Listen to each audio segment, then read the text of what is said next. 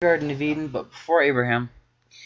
And we looked at the Tower of Babel, we looked at the flood, and I just want to revisit both of those one more time to ask the question of why did these things happen? And then next week we'll talk about the generations and the genealogies, and we'll stop there. I wanted to stop this talking about this part of the Bible today, but there's just too much stuff and it would be too long of a lesson. Okay, so what caused the flood? Does anybody have any ideas? Sin. Could you be more specific? People were sinning and got fed up with it. What were they doing? Wicked things. Yeah. They were violent. What weren't they doing? What were they doing, right?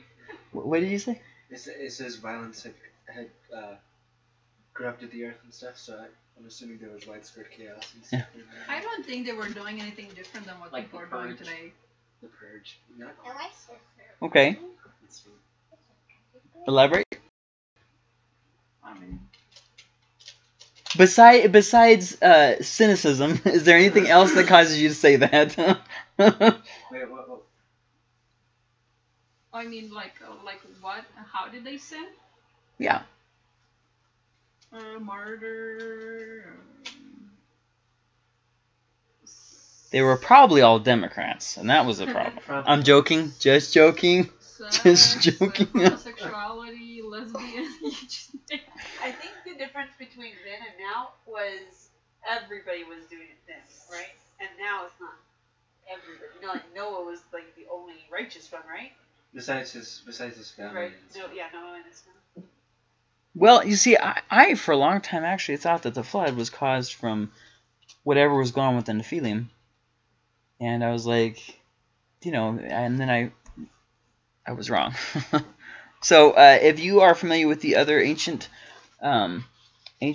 accounts of the flood, the funniest one, I think, is the one that says that the gods got tired of people being too noisy, and so they say, we're just gonna drown them all. Well, there's a story that I studied in the history of this. I forgot what culture it was, but they had one where the gods were fighting and they cut themselves and the water spewed out, and that's how the flood formed or whatever. Aw, poor people, poor gods. Ow. Yeah. So in Genesis 6, it picks up the story after talking about some genealogies, which we'll talk about next week. It says, when man began to multiply on the face of the land, and daughters were born to them, the sons of God saw that the daughters of men were attractive, and they took as their wives any they chose. I like how it says that. They saw that they were attractive. Like, hey, she got it going on. Then the Lord said, my spirit shall not abide in man forever, for he is flesh, his days shall be 120 years. The Nephilim were on the earth in those days, and also afterward when the sons of God came into the daughters of men, and they bore children to them. These were the mighty men who were of old, the men of renown. See, I thought that was why the flood happened. All as a kid. And then, as an adult, I read more in verse 5. The Lord saw that the wickedness of man was great in the earth, and that every intention of the thought of his heart was only evil continually. And the Lord regretted that he had made man on the earth, and it grieved him to his heart. So the Lord said, I will blot out man, whom I have created from the face of the land, man and animals and creeping things and birds of the heavens, for I am sorry that I have made them. But Noah found favor in the eyes of the Lord. Two completely different things are happening here. Verses 1 through 4, that's one thing, and this verses 5 and onward, that's something else. See, I didn't know that growing up.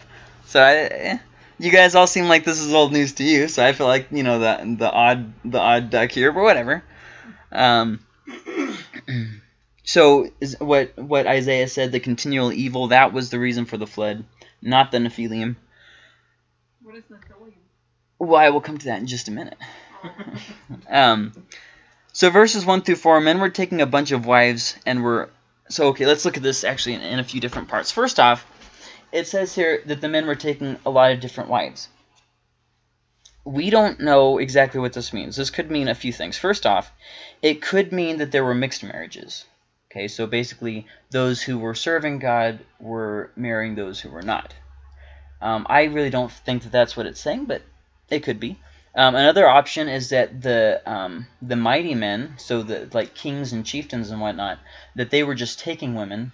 For instance, there's a much more recent practice that's known where a chief would take a woman who's being married and get her for the first night, and then the husband would have her for the rest of the time. So there's been the assumption that maybe that's the kind of thing that was happening. And I really don't think that it's that complicated. It just seems like we're talking about men are just taking a bunch of wives. Now, why is this important? Well, because that would mean that they were reproducing very quickly. And with that many people reproducing very quickly, if they lived too long, they would just get themselves into a bunch of trouble. I mean, just think about this. If there's 3 people, they're less likely to get in trouble than if there's 50 people. You see what I mean? Like, people just kind of egg each other on to do stupid things. So then that takes us to the question of what are the Nephilim? Now, a lot of people have thought or taught that the Nephilim were fallen angels, that people were having sex with these angels. And, well, we know that angels can't have sexual relations, so that just doesn't really seem to fit. But assuming that they could, there's nothing really here to warrant that.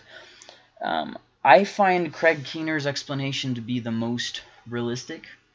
He takes the word apart and shows how it should probably be translated as more talking about these leaders. Let's just call them chiefs for the current time being. Let's just call them chiefs. That this was a time when there were a lot of these really strong chiefs, and that's all it's saying. If you look, it doesn't even say that the Nephilim were actually the ones having the sex. I'll read it again. The Nephilim were on the earth in those days, and also afterward. It doesn't say that the Nephilim were mating with anybody. It just says that they were there. So with that being said, let's remember that Nephilim aren't really that big of a point in the story. And if you read a lot of books like I do, you'll see that people have written entire books about the Nephilim and talking about them and debating who they were. And it's not really a key point of the story. It's just simply saying that this was at the time when they were. So we don't really know what they were. Maybe they were fallen angels. Maybe they were chieftains. We don't really know. Some people even think that they were possibly giants, because that kind of relates to a word that's in, I think it's Numbers, or maybe Joshua, I don't remember. But although all those things are great, we really don't know. Whatever it was someone of power, be it angels or giants or chiefs. Okay. Now, in verse 6, it says something that's kind of troubling. It says, and the Lord regretted that he had made man on the earth, and it grieved him to his heart. Now, that caused a lot of people some concern. What does it mean that God regretted something? I mean, didn't he know what would happen? And the word here translated as regret is a little more complicated than that. But without going into that, we can say this. Yes, God did know that it would happen, but it grieved him. Even though he knew it was going to happen, it still bothered him when it did happen. You know what I mean? Have you ever known what somebody was going to do and still kind of disappointed when they did it? Yep. I mean, I've done that before. So we shouldn't really read too much into that, saying, oh, well, God didn't know. Well, no, he did know. It just... and I've already talked about that before in another lesson a while back, so I really don't want to waste too much time on that. Now, what this basically comes down to is God is patient, but he's not inactive. A lot of times people have a problem with the idea that God could be a loving God and yet still bring punishment. And I just don't really see the problem with that, because I have kids. You know what I mean? You can be patient with your kids and then still there be some kind of punishment when they choose not to obey. See what I mean? Like, I really don't get the connect to that. An example of this would be Sodom and Gomorrah when they were punished.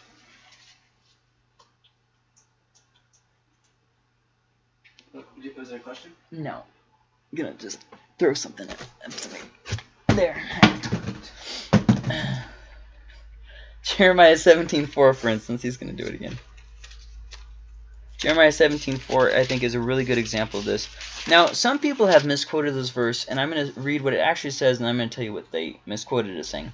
In 17:4, you shall loosen your hand from your heritage that I gave to you, and I will make you serve your enemies' land that you do not know. He's talking to Judah right before they fell.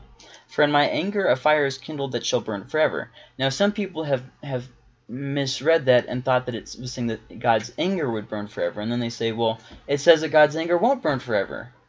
Well, it didn't actually say that his anger would burn forever. It said, a fire is kindled that shall burn in my anger a fire was kindled. See, the fire would burn forever. Now, how can a fire possibly burn forever? Well, actually, if you read in Jude, it talks about how Sodom and Gomorrah burn continually. Now, what does that mean? It means it is a sign for people of God's wrath. And so with that being said, there is a certain element of, yes, God is patient. However, when faced with continual rebellion, he does take action against that. Now, before I move on from the flood, there was one more thing I wanted to say.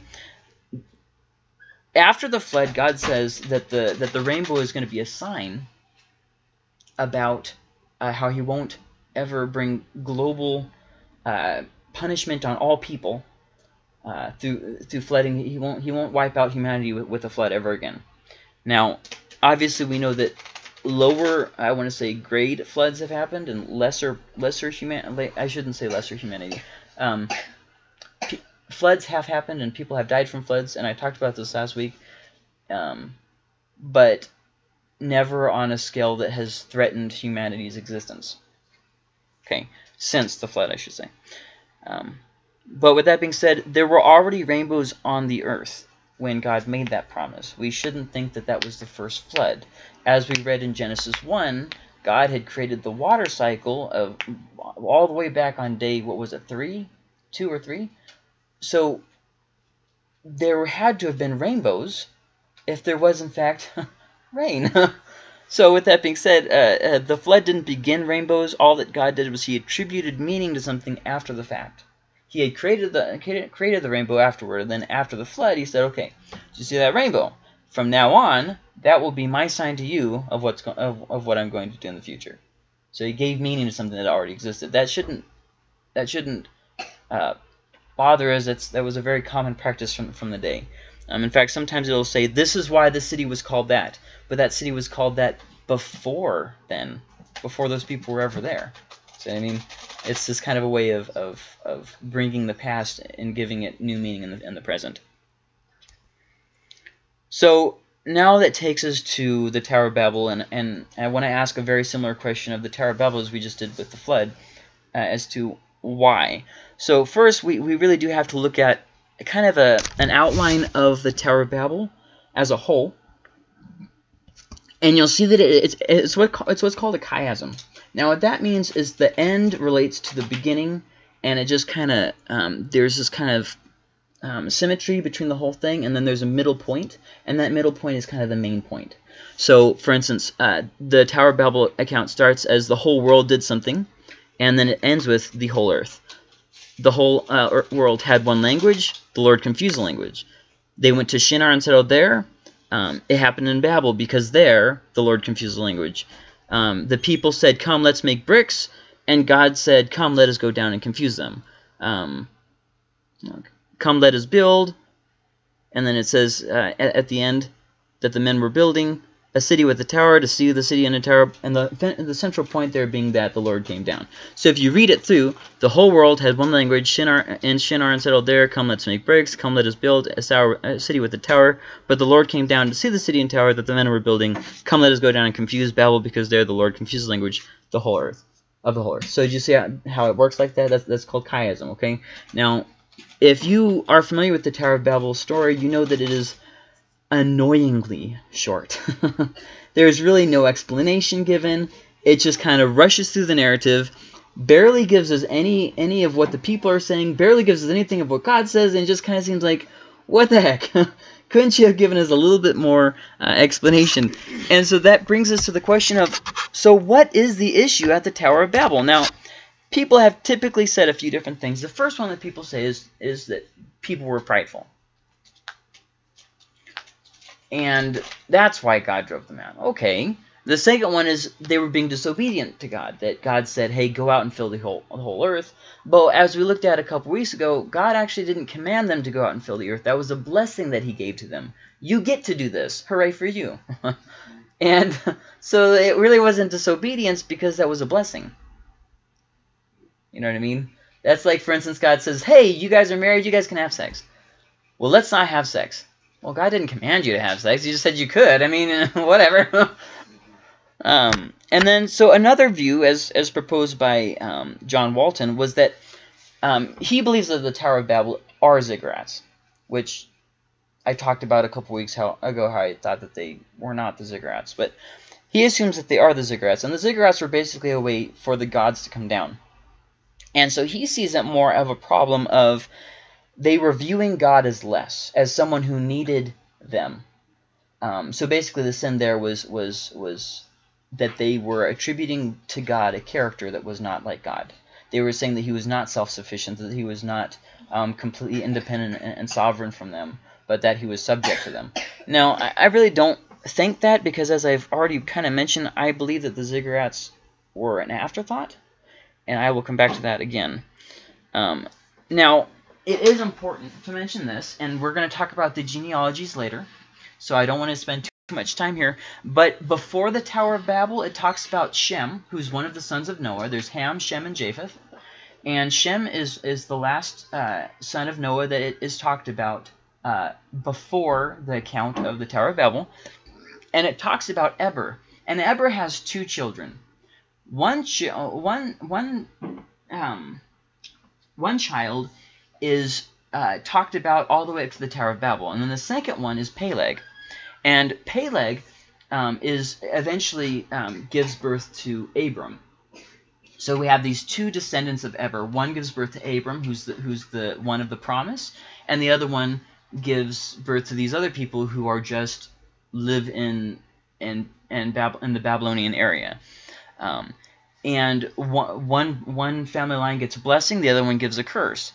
And it seems like the main point here, especially I'll get to the wordplay in just a second, but it seems like the point being that the people on the left chose curses, while the people born from Peleg, who ended up leaving the area of Babel, they got blessings. And I don't think it's any mistake that Babel is later connected with Babylon. The idea being going east was leaving God's promises and seeking the pleasures of the world, and going back west, as Abraham did, was and I'll kind of tie this in a little bit more next week, but the idea being there that Peleg's line isn't really elaborated on until after the Tower of Babel story. Let me kind of show you what I'm talking about. It's in Genesis 10 if you want to turn there, if you wanted to look later. It says in chapter 10, starting in verse 21, to Shem also, the father of all the children of Eber, the elder brother of Japheth, children were born, the sons of Shem, and it goes through them. And it says, to Eber were born two sons, and the one was Peleg, which eventually gave birth to Abram. And for in his days the earth was divided, and his brother's name was Joktan. Then it goes through Joktan's family line. Joktan fathered this guy and these other people, and it goes through, and then it leaves Peleg off. It doesn't elaborate anymore on Peleg. And it says these are the clans of the sons of Noah, according to their genealogies, and it goes straight to the Tower of Babel. The emphasis, of course, being there that his family line missed out on the blessing. But then after the Tower of Babel, verse 9, therefore its name was called Babel, because there the Lord confused the language of all the earth, and from there the Lord dispersed them over the face of the earth. Now it goes back to verse 10. Check this out. These are the generations of Shem. Wait, didn't we just look at Shem? But then you go through. Shem had Arphaxad. Arphaxad had Shelah. Shelah had Eber. Eber had Peleg. Peleg had Ru. Ru had Serach. Serach had Nahor. And Nahor had Terah, who then had Abram. So here we have these two family lines, and the contrast then being the evils of Babylon with the blessings of God. Now, this is important because I suggested that the Tower of Babel came before the pyramids of Egypt and before the ziggurats. Now, I've already talked about that last week or the week before, so I really don't want to visit that again. But I want to visit this idea. The ziggurats were built with this idea that it was a place for the gods to come down.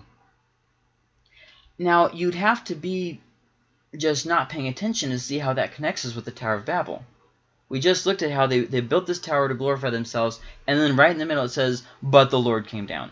My belief is that after the Tower of Babel was abandoned and it fell to shambles, they remembered this and that they built towers again in the future in hopes that their gods would come down as they remembered God coming down at the Tower of Babel. That's my own personal belief. I have nothing to back it up other than it fits. That's it. However, there is a strong kind of idea throughout the Bible, in Genesis especially, the idea of west to east, going east being leaving God's presence and going west being coming into God's presence. For instance, the tabernacle, the opening was on the east side. You had to go west to go into the holy place. And then it says, when they left the Garden of Eden, they went east. And then we saw what happened there with the flood. And then after the flood, it says that they went east and built a tower there to glorify themselves. So, there's the whole idea of east being leaving God's presence, because the paradise, the Garden of Eden, that God's presence was left back there in the west, and they were leaving in the east. Now, there is a word play all throughout the Tower of Babel. Shem is spelled the exact same as name. So when it says that okay, this is Shem's family line, then it says that they were trying to make a name, Shem, for themselves. So there's this. They do this actually very frequently in the Hebrew Bible. It's word plays where a word will sound or be spelled very similar to each other, and it'll just kind of bounce back and forth. You really don't get that a whole lot in English, because our word translations don't even look like they came from the same word. But anyways. And so the idea being there, then after the Tower of Babel, it goes back to talking about Shem again. So the main point, of course, being that they are trying to make a name for themselves. Now let's keep going here.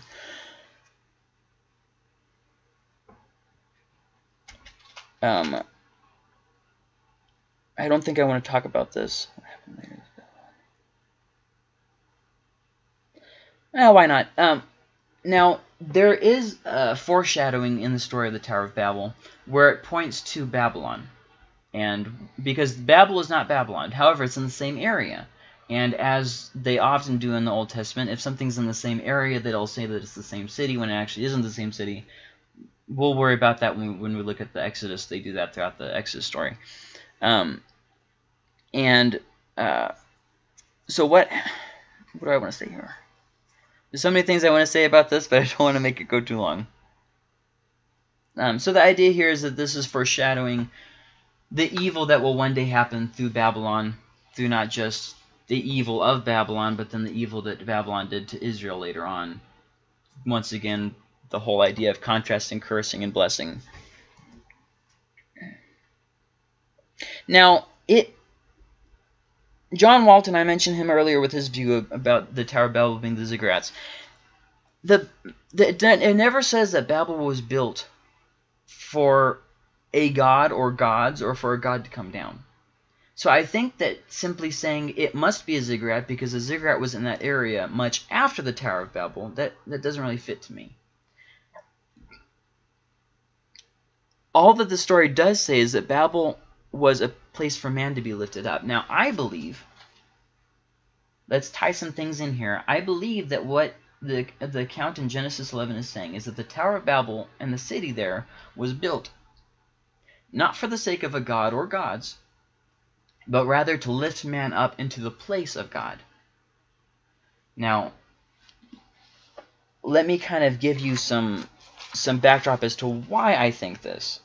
In Genesis 11 it says, in the story, the whole earth had one language and the same words, and as people migrated from the east, they found a plain in the land of Shinar and settled there. And they said to one another, "Come, let us make bricks and burn them thoroughly." And they had brick for stone and bitumen for mortar. Then they said, "Come, let us build ourselves a city and a tower with its top in the heavens." With its top in the heavens. So that we, down here, can go up. Okay? And let us make a name for ourselves, lest we be dispersed over the face of the whole earth. It doesn't sound like there's a thought of honoring a god or gods. It doesn't really seem like it has anything to do with God worship. It seems like it has to do with self-worship. Now, this is incredibly important because, and I'll look at this later, Babylon had this idea that they were the origin of right and wrong. Now, let me come back to that, okay? If Babel was built before ziggurats, it may have influenced the idea of that would later become the ziggurat. Now, I already kind of mentioned that, so I really don't want to belabor that point. But I do want to say how odd it is that the blessing from chapter 1, go forth, multiply, conquer the earth, live long and prosper, this whole Star Trek thing here, that now, just a few chapters later, it has turned into a curse for them. God say, hey, here's this blessing, and now they're like, lest we be dispersed in the earth. It's like, well, I mean, okay, like that was God's blessing to you, and you're kind of taking it backwards. Now, with that being said, to just kind of pasteurize here a little bit, I have noticed that in life, things that God intends for a blessing to us can oftentimes turn into a curse for us if we're too self-absorbed to notice. It's just something that happens in life. I mean, think about, well, jobs. I'm really thankful for my job, but sometimes it can be to the point where I kind of, how to say this the right way, don't really want that job. See what I mean? So God's blessing to me actually turns into I make it a curse. Not that it is a curse, but I kind of treat it like it's a curse. Does that kind of make sense? Now, obviously, that's kind of a lot smaller scale than the Tower of Babel, but I hope you kind of see the point. So then that takes us to God's rebuke. Listen to what God actually says. And the Lord said, behold, they are one people, and they have all one language. Nothing bad so far, and this is only the beginning of what they will do. Okay, that sounds a little bit ominous, but not necessarily bad. And nothing that they propose to do will now be impossible for them. Come, let us go down and there confuse their language, so that they may not understand one another's speech. So that kind of leaves us with the question that God didn't really give a clear... Did you hear anywhere in there a clear explanation of what was wrong? Because I didn't. They're speaking one language, they're living together. This all sounds fine. Maybe the fact that nothing would be impossible for them, so that basically that they would grow independent from God and not be dependent on Him. Maybe that was what was. That could be something that's wrong potentially in that. Okay. I see what you're saying. You know what I mean? Mm-hmm. I do see what you're saying.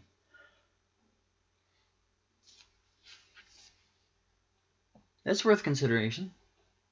That's worth thought.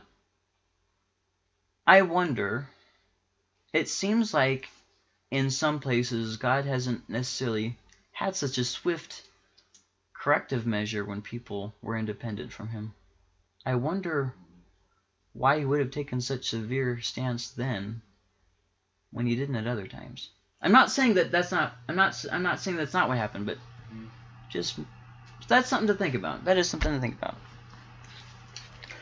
So one thing that I noticed is I looked at this word here. I don't know if you know about it, but I looked it up in Brown Driver Biggs. It's basically the authority on Hebrew lexicons. And it pointed something out here. When it says nothing that they propose, that sounds awful mellow. I think the NKJV, if you have that, read verse 6, please. Let's see if it has it. And the Lord said, indeed the people are one, and they all have one language, and this is what they begin to do. Now nothing that they propose to do will be withheld from them. You have proposed too. Yeah.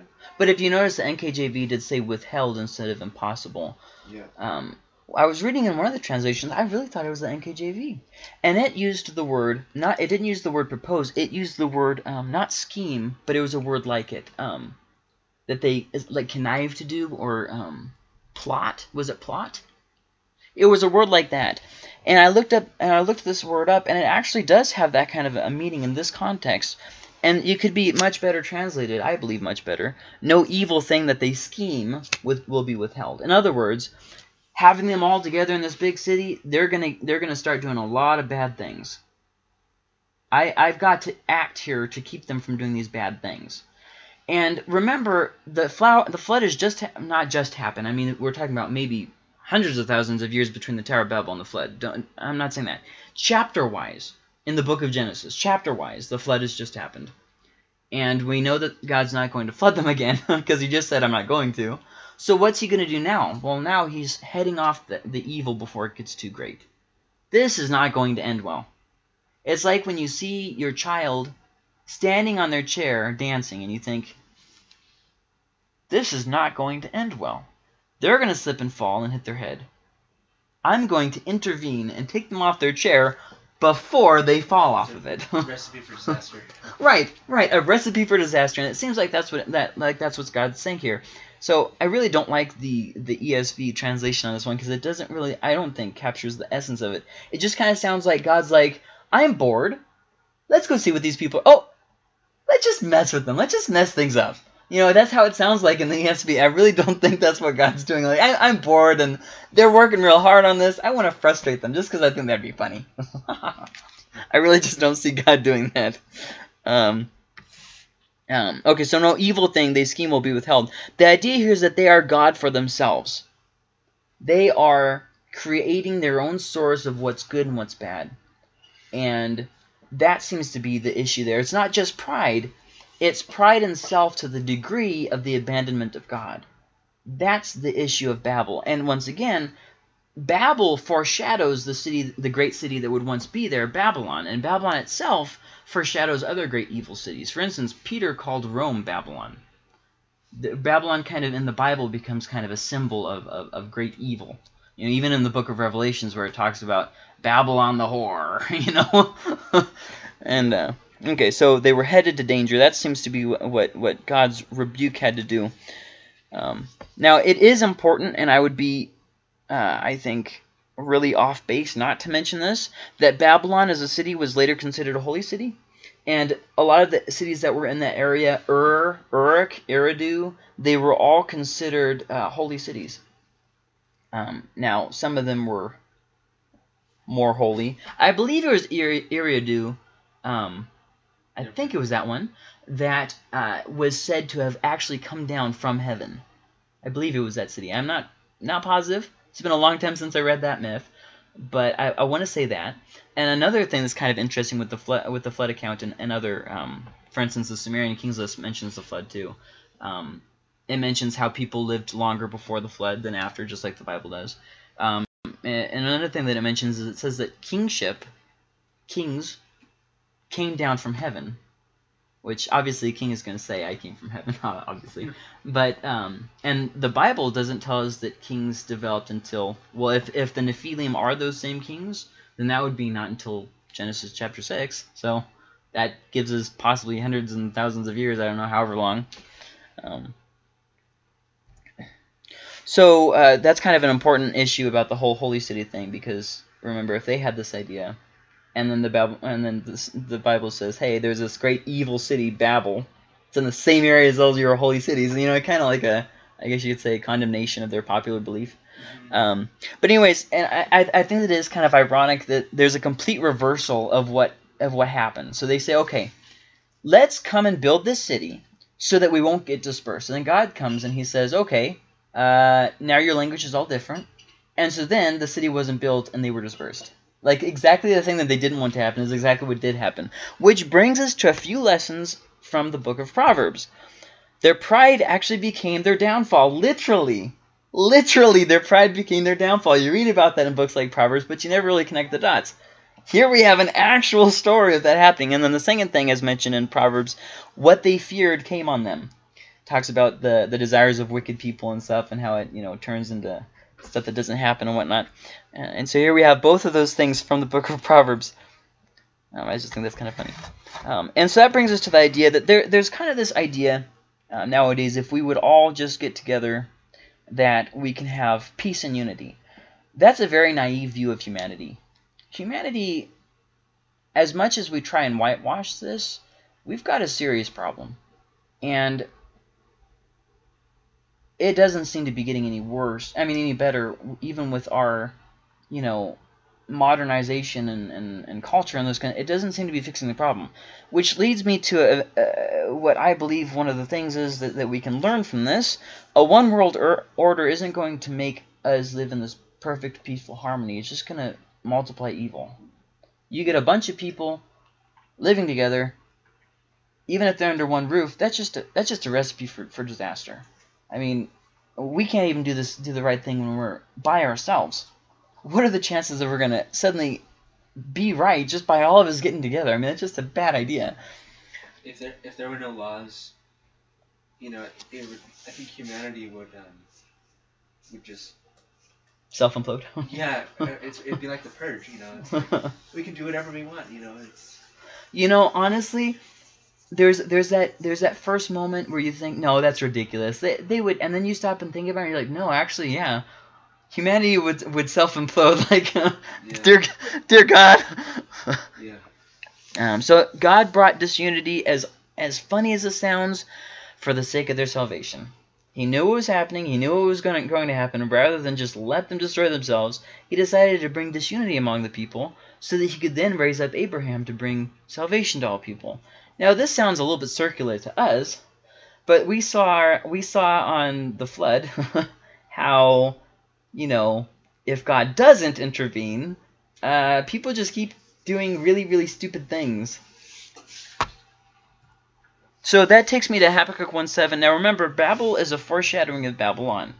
And the prophets oftentimes allude back to Babel without necessarily causing too much attention to it. And I believe, personally, that Habakkuk 1:7 is an example of this. Remember I said about how their great crime was that they were raising man up to godhood. And that kind of speaks of the idea of, not following God's laws, not following God's ways. And Habakkuk 1:7 says this: "They are dreaded," talking about Babylon, "they are dreaded and fearsome. Their justice and dignity go forth from themselves." They have their own idea of justice, their own idea of right and wrong. It goes forth from themselves, not from God. So I believe what was the issue of the flood? People were being very, very evil. What's the issue of Babel? People were trying to be up there with God.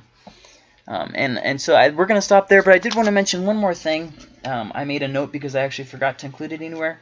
You see a lot of things kind of mirroring the idea of the Tower of Babel. You see the pyramids, for instance. You have these pharaohs that are buried there, and then they have these giant things so that they're not forgotten.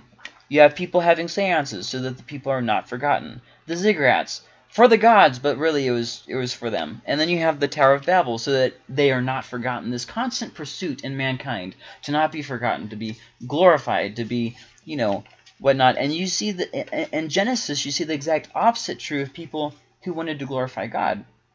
Enoch, for instance, there wasn't even a body left. But he walked with God, and he was honored by God for it.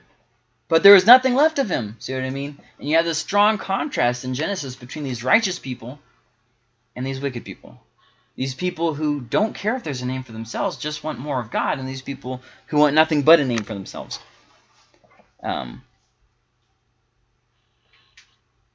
So kind of the contrast of the pride of self or walking with God. And this is really a theme throughout the Bible. And I think to that end, the Tower of Babel is kind of an important story because you see it repeated all throughout the Bible of pride and self-will versus humility. So any questions for tonight? We're going to look at the generations and genealogies next week, but any questions for this week? No? We're good?